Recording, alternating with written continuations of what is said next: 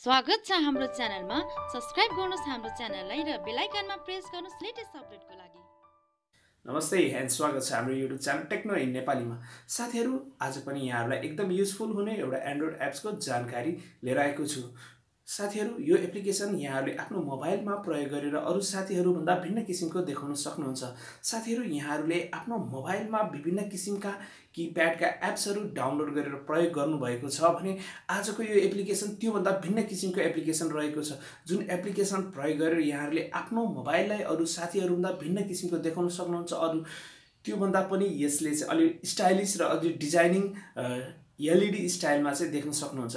साथीहरू, यो एप्लिकेसन के हो र यसलाई कसरी प्रयोग गर्ने भन्ने जानकारीको लागि म यहाँहरूलाई मोबाइलतिर लाँदैछु।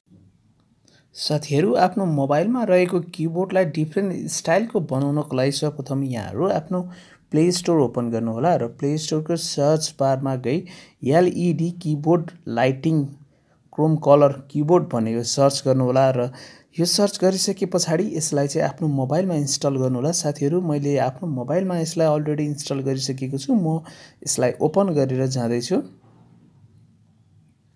ओपन गरिसके पछाडि जति पनि यसले पर्मिसन माग्छ यी सबैलाई यहाँहरूले चाहिँ एलाउड गरेर यसलाई इनेबल गर्दै अगाडि जानुहोला र यहाँहरूले चाहिँ आफ्नो मोबाइलमा यसलाई जुन हामीले पहिलादेखि गुगल चलाइरहेका हुन्छौँ, स्यामसङ मोबाइल चलाउनु भएको छ भने स्यामसङ मोबाइलमा पनि किबोर्ड रहेको छ, त्यसलाई सबैलाई हामीले अन गरिरहेका हुन्छौँ भने अब एलइडी किबोर्डलाई पनि यसलाई अलाउड गरिदिनु होला ताकि हाम्रो मोबाइलमा यो किबोर्ड प्रयोग गर्नलाई अझ सहज हुनको लागि सिलेक्ट गरिसके पछाडि अगाडि जानुहोला र एलइडीमा ट्याप गरेर यसलाई पर्मिसन दिनुहोला र पर्मिसन दिइसके पछाडि यहाँ देख्न सक्नुहुन्छ अहिले डिफल्ट 1 2 3 4 दिइरहेको छ। जति पनि मोडल रहेको छ यिनलाई चाहिँ यहाँहरूले आफ्नो मोबाइलमा सिलेक्ट गरेर प्रयोग गर्न सक्नुहुन्छ। साथीहरू, फर्स्टमा चाहिँ म यहाँहरूलाई चाहिँ डिफल्ट फर्स्टमा चाहिँ ट्याप गरेर देखाउँदै जाँदैछु र म मेसेज बक्समा जाँदैछु र हाम्रो किबोर्ड अब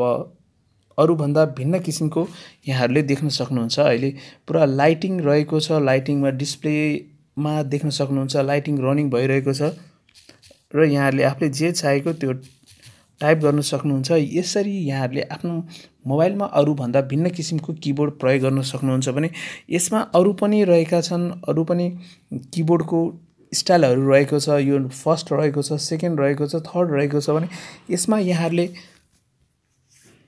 किबोर्ड प्रेस गर्दा कुनै पनि किबोर्ड प्रेस गर्दा कुन चाहिँ म्युजिक राख्ने भन्ने यहाँहरूले सिलेक्ट गर्न सक्नुहुन्छ।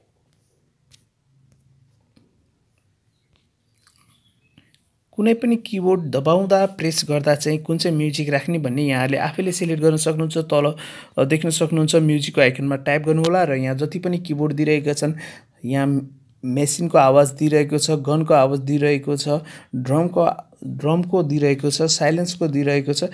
यहाँहरूले कुनै पनि एउटालाई प्रेस गरेर कुनै पनि आफूलाई मन परेको साउन्डलाई चाहिँ चुज गरेर जब हामीले की प्रेस गर्दा जब हामीले टाइप गर्दाखेरि जसरी अहिले म टाइप गर्दैछु त्यो टाइममा यहाँहरूले चाहिँ कुनै पनि म्युजिकको फिल गर्न सक्नुहुन्छ। जसरी टाइपराइटर रहेको छ भने गनको, बुलेटको इनर आवाजहरू यहाँमा चाहिँ प्रयोग गर्न सक्नुहुन्छ। यसरी नै यहाँ भएका सम्पूर्ण जुन यस एलइडी किबोर्डमा रहेका सम्पूर्ण किबोर्डहरू यहाँले आफ्नो मोबाइलमा प्रयोग गर्न सक्नुहुन्छ। यो हरेक किबोर्डहरू हरेक छुट्टा डिफ्रेन्ट स्टाइलका चाहिँ किबोर्ड रहेका छन्।